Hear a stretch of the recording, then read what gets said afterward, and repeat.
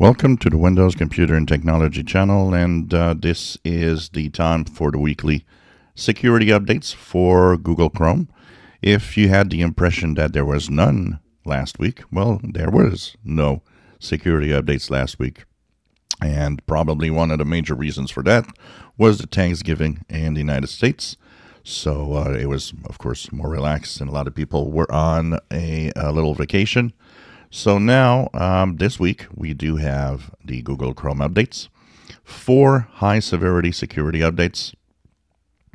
And if you go to your Chrome upper right corner, 3 vertical dots, Help, and About Google Chrome, you will be at version 131.0.6778.108 or 109, depending on Windows, Mac, or Linux.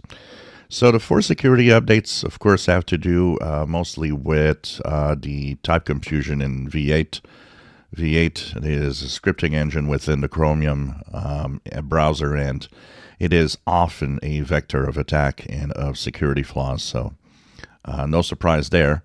So 4 high severity doesn't seem like there's anything exploited in the wild, but we never know, because sometimes Google will stay quiet on many of these security flaws, so as not to really, tell bad guys exactly what's happening.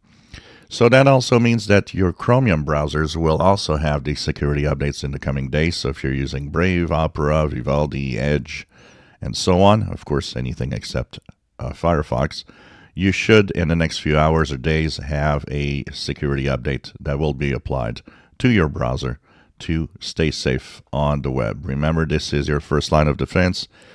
Security updates are actually the most important way to stay safe, far ahead of antivirus or anything.